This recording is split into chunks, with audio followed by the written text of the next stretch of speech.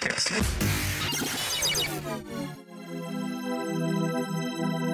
demystify what goes on behind the therapy room door. Join us on this voyage of discovery and co-creative conversations. This is the Therapy Show, Behind Closed Doors podcast, with Bob Cooke and Jacci Jones. Welcome back to episode 161 of the Therapy Show Behind Closed Doors with myself, Jacci Jones, and the wonderful Mr. Bob Cooke.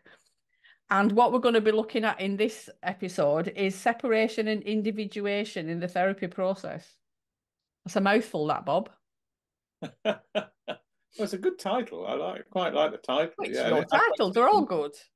I suppose it is a mouthful.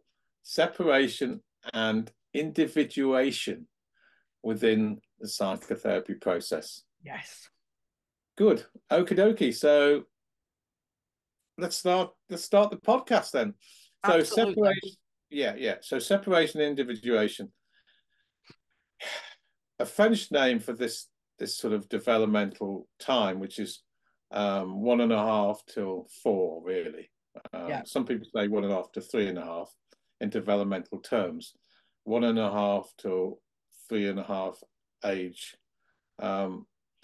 In the French sort of language, they call this separation individuation phase psychologically the rapprochement stage. Yes. So if you know this developmental time that I'm talking about here, where we start to in theory separate and individuate from our significant other, it's sometimes called the rapprochement stage. Have you heard of this yourself? Know what I'm talking about, Jack? Yeah. So this is the time in the developmental aspects of the psyche. This is a time about 1.5 when we start to separate from our significant caretaker for the first time and leap out for autonomy, if you like, or step out our first steps of self-agency. And if there's problems in this particular era, if you like, developmentally, then there'll be consequences psychologically, not only at that time in life, but will appear at the next particular stage, which is in the adolescent stage, when it's more concreted up, if you like. And certainly, if those developmental stages or tasks aren't completed, so self-agency is limited, then people may have problems psychologically later in life around independence, or being engulfed, or leading to codependent relationships, or leading to over anxious states. So it's very important, these developmental steps at this early stage of our life in terms of healthy psychological mental health as time goes on. Yeah. I love this sort of stuff.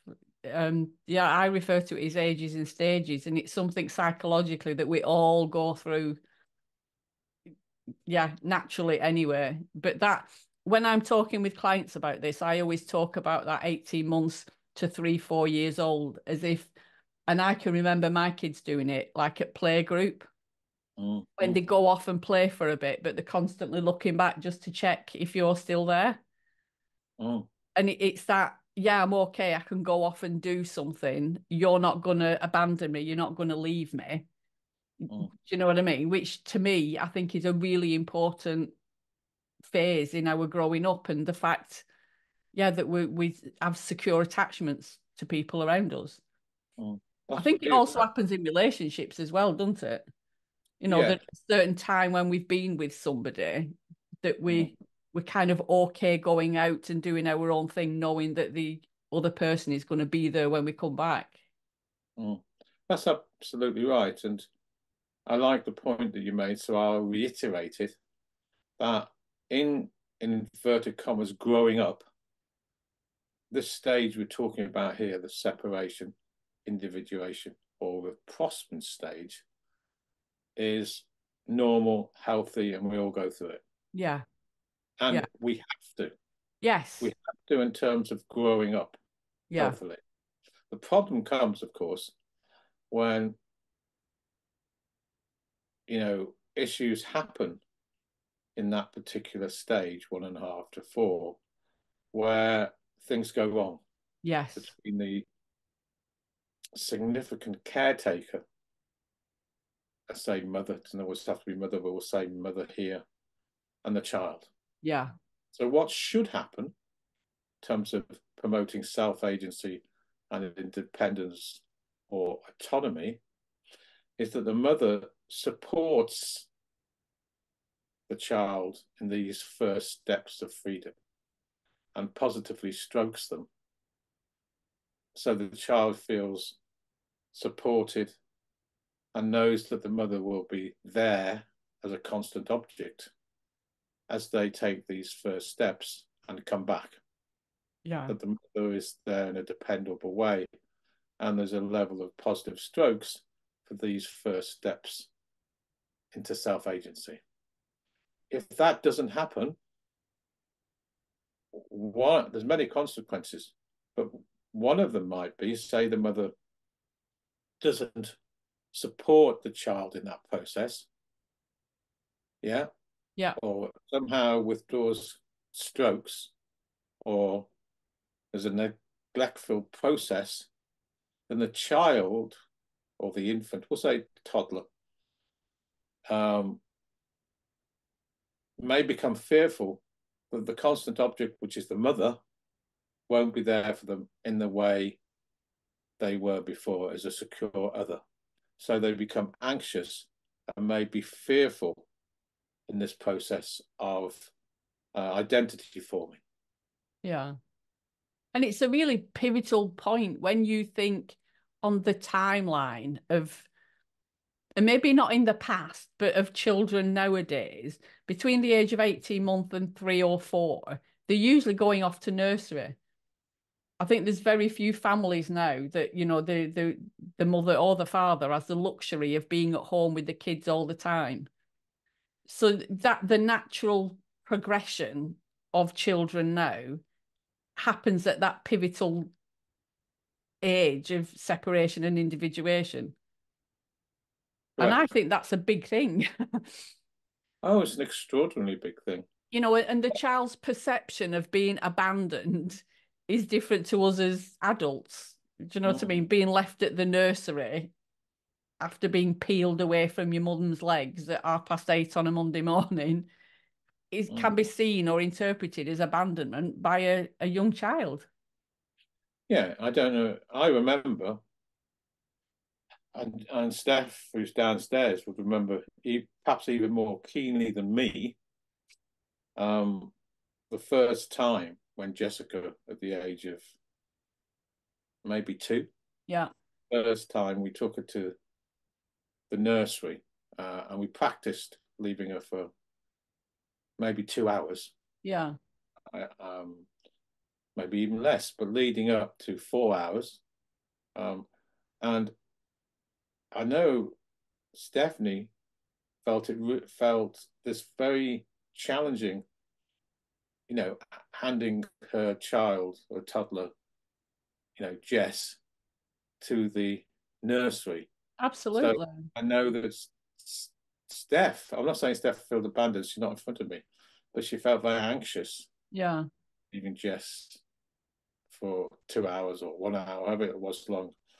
Because up until that point, you have a different developmental stage. So the mother and the child are far more fused together, if you like. And this is a stage where the infant is starting to make steps of individuation, hopefully with the knowledge that the mother is a constant, secure object for when they return. Absolutely. And it's that secure attachment and that, safety and security around it all, for me, that's the really important thing. Having been a foster carer, do you know what I mean? And seeing teenage boys that have no attachment to people around them and how that can impact on them. Do you know what I mean? That they refuse to attach to anything because you're just going to go anywhere. That's right, because this stage, if it's healthily, this stage doesn't have any hiccups and is healthily processed, will mean that the child as a template of secure attachment Yeah, is really important in terms of self-esteem and self-agency. absolutely. Yeah. Talk a bit more about self-agency, what you mean by self-agency, because I think we talk about that quite a lot in these podcasts. Self-agency is really the term where we take our first steps behaviorally.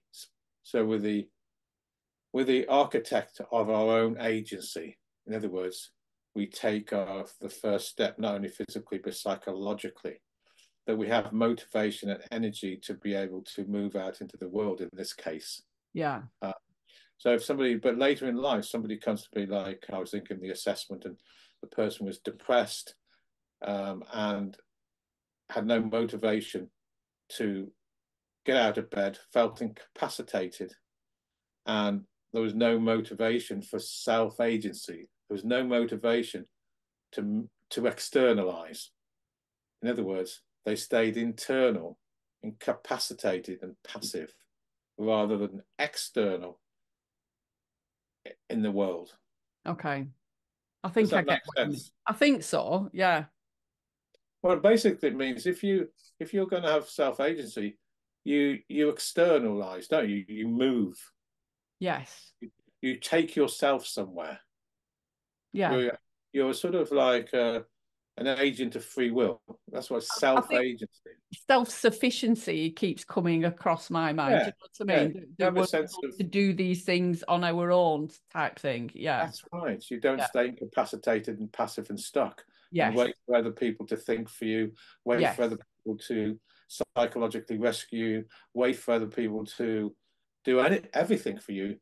You take a self-sufficient step to create autonomy and what they call in the psychological books self-agency. Yes. Yeah. Because the opposite of that, and I think one of the things that can happen at this age that we're talking about, the 18 months to 3-year-old bit, is that, you know, we can create a symbiotic relationship or a very much a co-created, do you know what I mean? Where, because you said right at the beginning of this about, you know, our main caregiver and, you know, that attachment that we have to them, it's really important that we separate out from that. Yes, otherwise we end up in a symbiosis, in a fused state, and there's no identity for me. Yeah. So there's no self-agency. We're constantly reliant on somebody We're else always for our, reliant on someone else for our autonomy. yes, yeah. Which in any relationship is not healthy. Which is the worst place. So Yes. some of the problems which occur at this particular time, we'll just take one of them. So for whatever reason, if the significant caretaker doesn't support through positive strokes or encourage, put it that way, the infant, toddler to take these first psychological steps and first physical steps into the world without them, or at least without perhaps close proximity and knowing that the other person will be there when they come back, that leads to a fearful, or can lead to the infant seeing the world in a fearful place, Yeah. or never doing it. Yes. Yeah. Or staying in a sort of engulfed womb-like state with the mother. Yeah. So you've heard of the borderline personality syndrome, which is often talked about in all the literature. Yeah. The source of the borderline personality goes back to problems in the separation individuation stage. It's when the mother doesn't encourage and give strokes, yeah, Yeah. because they're quite narcissistic in themselves, and they feel abandoned by the child that they have been, looking after, for example. they feel abandoned by that. They take it personally. So instead of encouraging the infant to move away, they don't give them any strokes. Yeah. So the child, of course, strokes is like a unit of recognition. It's like oxygen. Yeah. Yeah. Okay, they will seek negative strokes for no positive strokes. But if the mother is giving lots of positive strokes to not go away or not to take steps, you end up with an engulfed symbiotic process where the child only gets strokes for not growing up. Yes. In Yeah. other words, they stay in an infantile state, dependent on the mother who's giving them all these strokes for staying in the world, rather than, in inverted commas, taking the first steps of psychologically growing up. Yeah. So in the borderline process, where there's this always switch between being very, very needy and very, very angry, has its direct source back to problems in the separation individuation stage.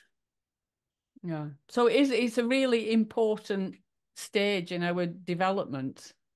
Mm, mm. Yeah. I had somebody today, for example, assessment, and they came with depression and anxiety, but they also came with codependency. In other words, they said, "Oh, the relationship I've just had has followed the same pattern, Yeah. where the partners have said, 'You're leaning on me for all your needs. I feel like your therapist. I feel like you haven't grown up psychologically because there's no self-sufficiency. There's no sense of being able to meet your own needs. There's no Yeah. sense of reaching out to anyone else. The whole psychological process is leaning on me.' So that's what we mean by codependency, where two people act as one. And in this case, the romantic partner felt that the other was almost giving up ownership of their own agency and leaning on the other person to do all the work. Yeah. And I think it's really interesting that we can kind of relate our early, our upbringing to how that plays out in relationships later on in life. That's right, because, you and I are developmental psychotherapists. In other words, we look back at how the past affects the present. Yeah. If there's been problems psychologically in various developmental stages, this is one of them. Yeah. We can see how it gets played out in relationships and life later on. Yeah. Yeah. Because to me, relationships, when we first get in a relationship, we're like all consumed by the other person. We want to be with them 24/7, and we, eat, drink, sleep, all everything together.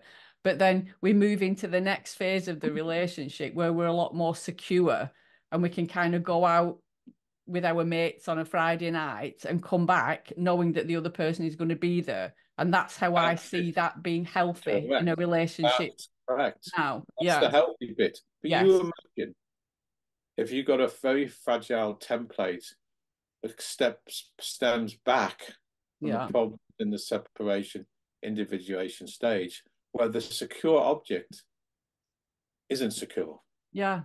And I see fear and panic in clients sometimes, do you know what I mean? That it's all the world's falling apart around them, and it's not. It's rooted back in that earlier phase. That's right, because they've internalized a mother which doesn't give them encouragement or, in TA language, positive strokes. Yeah. Or developing the beginnings of their identity. So their identity becomes dependent on this significant other's positive strokes, encouragement, and being there in a constant way for them. Yeah.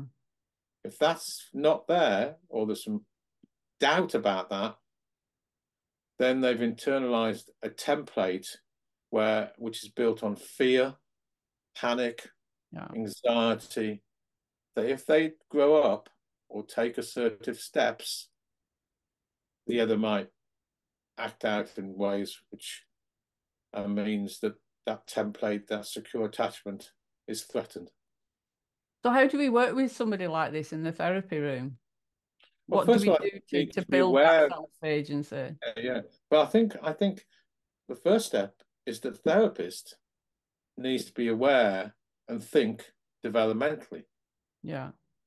In other words, they need to have a way of thinking which isn't just CBT, about changing thinking and behavioral processes in the here and now. I'm not saying that won't work for certain people, XXX, but they need to think about, well, what developmental stages might have been missed out, might have been problematic, and might be the origins of some of the difficult processes that the person's come in with today. Yeah. Because if they're not thinking that way, then they don't go to the next step, which I'm going to talk about in a minute. They don't even think about it. They they go to problem solving. Yeah, yeah. Or they go to solution focused. So I was going to say solution focus, what you need to do in this situation, and give them a load of yeah. And I'm not saying that might not work, might not help in the moment, but only for a certain amount of time, I think. So this is a different type of approach. This is really psychotherapy we're talking here, and therapists thinking developmentally. So if they think, first of all, developmentally, and they're aware of all the things I'm just talking about here, okay, then through the process of regression with the client, they can help the client make connections, or at least a hypothesis about deficits, things that weren't met, relational needs that weren't met in those early stages. Yeah. How the therapist can help the healing of the unmet relational needs so they feel the ability to be more secure and attached when they enter relationships and go into the world in 2024. Yeah. I can see maybe the next question you've got to me, which is how do you do that? But are you following the thinking Absolutely, anyway? absolutely. Yeah, yeah. So the next step is, you haven't asked this, but I'm gonna just say it anyway. How do you do it? Well, first of all, you need some training, by the way, to think this way, and then to have some training how you do it. But the first step is to see yourself as the therapist, as the secure object for the client. Yeah. Now that only come through a deepening of a robustness of the relationship between the therapist and the client, where the client can trust that the therapist isn't going to go away. There's a sense of predictability. There's a sense of continuity. So the client is able to trust in the therapist's presence and predictability and stability. Which in itself can be quite difficult to build with some clients. You know, if you have a week on holiday or if you're taking some time off, you can tell the clients that I've maybe had disruption in that early years because they panic. I can't cope not seeing you for a week type thing. Yeah. This is where the therapist needs to plan ahead. Yes, yes. And inform the client of the process way ahead. Yeah. So they can work towards it. Yeah, yeah. Yeah, they can deal with the process. It became a cult DVD a long time ago. It came out I think it was the late 80s. It was a long time ago. So I don't know how many years, but it had the person who was the lead actor in Groundhog Day, Bill Murray. Oh, yeah. And Richard Dreyfuss was the other person. And Bill Murray played this paranoid, borderline obsessive client. And Richard Dreyfuss played this narcissistic therapist or analyst, because it was set in America. So it's analyst and patient. It was a comedy, actually. And this narcissistic therapist took on this client when other people wouldn't take him on. In other words, the therapist phoned Richard Dreyfuss, appealed to his narcissism, that he could actually cure anyone, and passed this client on to him. So in this, I won't tell you the whole story. It's called "What About Bob?" That's the title of the DVD. So it'll be on Netflix or something. Somewhere. Yeah. Very briefly, anyway. So the paranoid clients, paranoid disorder with OCD and various other things, turns up to Richard Dreyfuss. Richard Dreyfuss takes him on. Unfortunately, Richard Dreyfuss, within about 4 sessions, something like that, says, "Oh, well, therapy's going to stop for 4 weeks, at least a month, while I go on holiday." Now, in America, you go on holiday for a couple of months. That's how everybody goes on holiday in August or whatever it is. The paranoid client is totally distraught and goes into OCD checking and how he can cope and this, that, the other. And then Richard Dreyfuss just goes off. Now, I don't want to spoil it all, but then what happens, Bill Murray decides to, you might want to call it stalking, if you like, follow him to his home. Spy on him, make sure he's there. Yeah, because if you think about the individuation, separation stuff I'm talking about, and if you think of the therapist being a work at this developmental level, then the therapist needs to be a reliable, consistent, predictable self-object, so the client can actually trust them enough to do the work they need to do. Yeah, and this film might be quite extreme, but I think it's a good way of, you know, letting us see inside the mind of somebody that's got insecure attachments. Absolutely. I'm not going to tell you the ending, but I wanted to say it because it's like, if you've got problems, it doesn't mean you have develop a paranoid personality disorder, but if you have problems in the separation individuation stage, you may have self-object issues. In other words, in relationships and social relationships in later life, you may not have the secure attachment template to be able to feel, you know, self-confidence and self-esteem, to be able to have healthy relationships in a constant way, for example. Yeah. Or you might always feel anxious that the other person is going to leave you, or they're not going to be there, or XXX.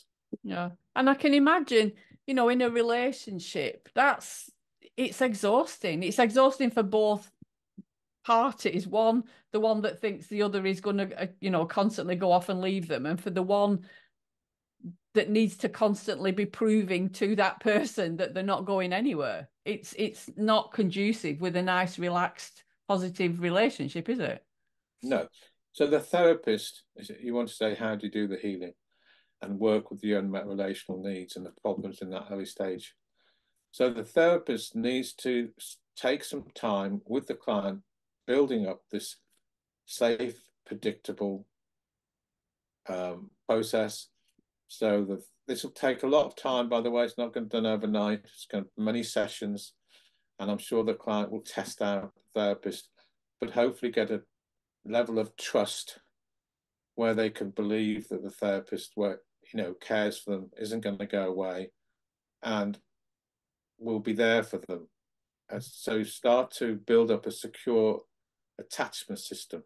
Yeah. Now, this isn't straightforward, because for somebody who's got an avoidant attachment system or an anxious attachment system where they fear that the other person's not going to be there for them, then it takes time to build that up, doesn't it? It's not going to be done overnight. Yeah. But once that has been built up, then actually in the present, you're starting to help heal the unrelational needs and deficits of the person who perhaps didn't receive that type of consistency, that type of stability, that type of security all those years ago. So by osmosis, they take on the therapist's modeling and the therapist's sense of security, care, predictability, and they internalize that. Yeah. And are then able to have that safe, secure other in their heads as they practice being, in relationship, sex, whatever it is in present life. Yeah. Because, there are things I've known therapists that have, and again, I just relate this back to younger kids when they go into nursery or they go into the first day at school, is to have a familiar object with them that they can carry with them to school, like a constant object. And I've known therapists when they go away on holiday sometimes to give certain clients a constant object. I did it. And in the sort of psychological jargon, that is called a transitional object. Yeah. So they have that object with them, which becomes connected psychologically. Yes. Yeah. To the therapist whilst they're not there. Yeah, it's kind of blanky when you're younger and you go into nursery or something. You've got something that you can fiddle with or that is just familiar. Absolutely, yeah. Very important. Now, if these problems or unhealthy problems don't get worked out in the separation, individuation phase, the next developmental stage where these unmet needs will rear their head is in the adolescent period between 30 and 21. Yeah. Some people say now 12 and 25. But, I'm just going to say the adolescent period, because it's in the adolescent period where the person has a second go, if you like, in saying no, moving often to an oppositional place with their significant others, forming their identity away from the other. Yes. Staying in bed all day, or whatever it is that will frustrate the parent. Yes. Yeah. We've all been there. Yeah. And adolescent becomes often a fraught time for the parents and a very challenging time for the adolescent, but absolutely vital, absolutely pivotal. So there is the adolescent time where the adolescent can attempt to repair with a significant other what didn't happen in the separation individuation level. Yeah. However, if those problems are repeated in adolescent, like where they come from, if the significant other is over nurturing or over clinging or neglectful or doesn't give strokes for them, starting out for themselves, then problems become even more magnified. Yeah. For when they start to go in the real world. Yeah. And again, I can see that with my own kids and everything and how important it was. But it's also as a caregiver, as a mum, we've got to look at it from their point of view. Do you know what I mean? It's a transition for us as parents that our babies don't need us anymore, but we've got to allow them the freedom to go and to live their own life and to have that self-agency. So within a family unit, there's these different parts of like evolution, if you will, that we need to go through these different phases. Yeah, and if there's problems in the separation and individuation stage, and then problems at the same sort of level we're talking about in adolescence, then those problems will get played out in social and romantic relationships. Yeah. See, this is the thing with psychotherapy that I loved when I was a foster carer and when I was doing my training, because I was fostering while doing my training, was that teenage phase, that 12 to 18 or 12 to 21, meant that as a foster carer, I had the ability to help fill in the gaps that they maybe didn't have earlier on. And for me, that gave me a lot of hope. It's not like we just get one chance at this. And well, that's it, you're broken for the rest of your life. No, there's phases throughout our life where we can go back and, you know, fill in those bits that maybe we didn't get when we were younger. And I love that about psychotherapy. No, you're absolutely right. And so the adolescent period necessarily has to be full of conflict. Yeah. Yes. Now, Yeah.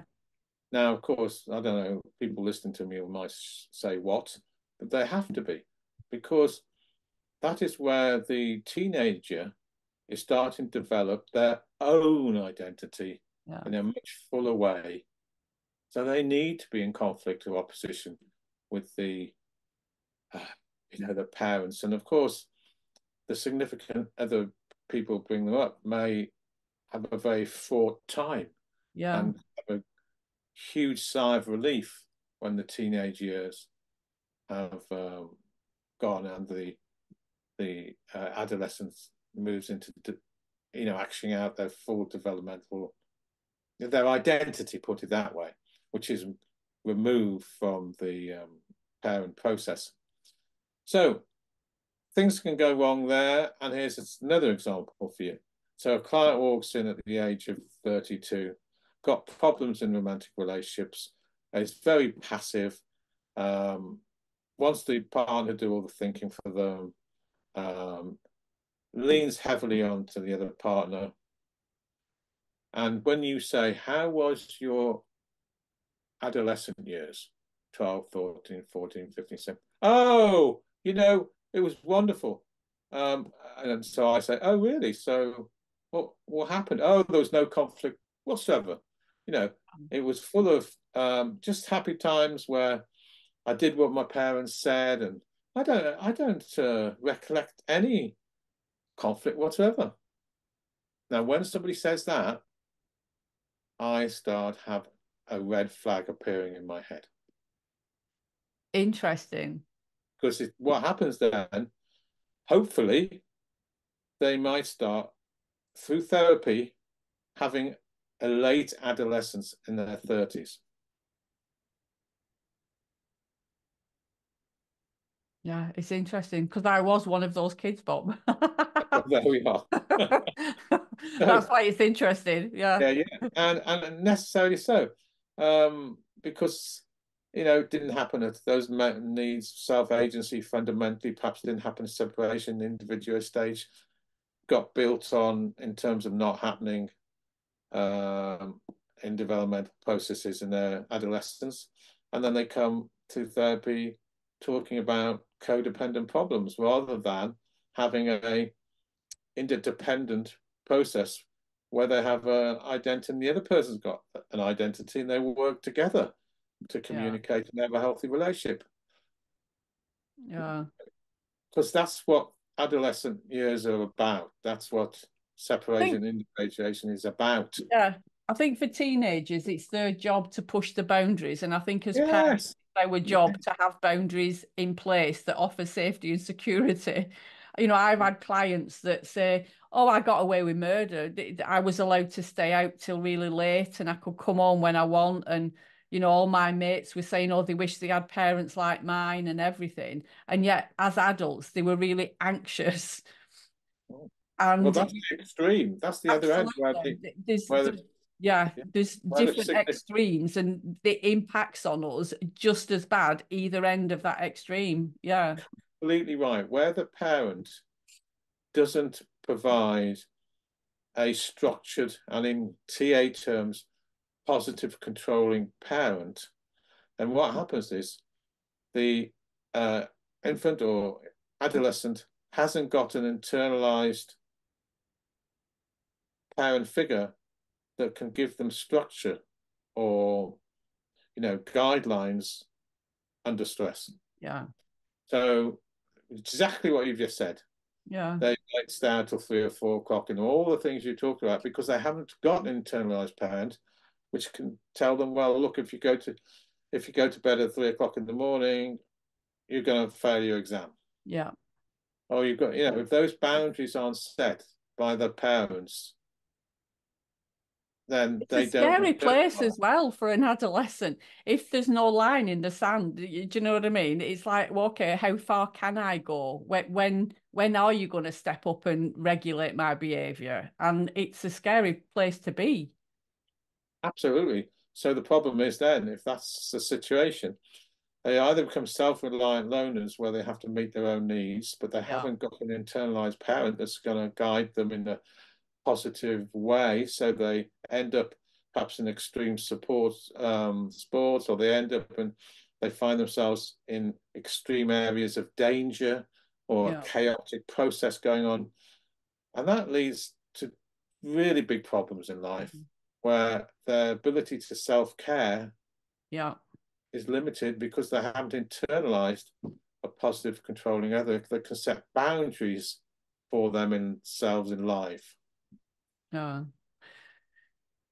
I think it's been quite a heavy episode, this one, Bob, but I like episodes like this because for me it's all about reflection and it's all about looking at the impact of things on us as we're growing up, but bearing in mind that we've always got that opportunity to reparent or to fill in those missing parts. Yeah, I agree. So can I say a couple of books? Absolutely. Okay, so one of my favorite authors of all time around this stuff that we're talking about here is Jean Insley Clark, who's passed away now. Yeah. And you've probably got books by her. I'm just looking up there. I've got quite a few. Yeah. Yeah. And she dealt with all the things we're talking about. And I think one of them is called Growing Up Again. Yeah. Another one's called Developing. Another one is talking about dealing with the self-indulged child or something like that. But the author is Jean Insley Clark, and she writes wonderfully in this particular area. Yeah. If you want to go to a psychoanalytical literature, which is years back in time, book I'm going to separate, it's called Separation of the Young. I think it came out in about 1954. Wow. But why I like it is because it not only talks about the problems in the separation, individuation phase, it has very stark black and white pictures, which shows what happens. And I think one of them is the mother is taking the 2.5 or 2-year-old boy to hospital. And they're holding hands as they go in, and that's the black and white picture. Then the next black and white picture is the mother and the young boy come out. The mother goes that way, and the young boy goes that way. And if you think of 1954, whenever that book came out, late 50s, the policy for then, not now, was that if the toddler had to go into hospital, for example, overnight or something, the mother couldn't stay there. Absolutely. My sister, that happened to her. She was in hospital for over 12 months. So the child feels abandoned and left. And that's what I mean. Yeah. There's a separation of the young. Yeah. So it's a very, I think, insightful book. It's very old, but it's a good book. The Jean Insley Clark books are in the last 10 years. Yeah. Well, Bob, I've really enjoyed that one. Thank you so much. You're welcome. So in the next episode, what we're going to be looking at, another interesting topic, is power dynamics within the therapy process. What a wonderful title. And actually, you know, I think in the training of people to be psychotherapists, this should be talked about all through the training, the clinical training, because it's fundamental to effective and healthy therapy. So until next time, Bob, thank you. Thank you. You've been listening to The Therapy Show, Behind Closed Doors podcast. We hope you enjoyed the show. Don't forget to subscribe and leave us a review. We'll be back next week with another episode.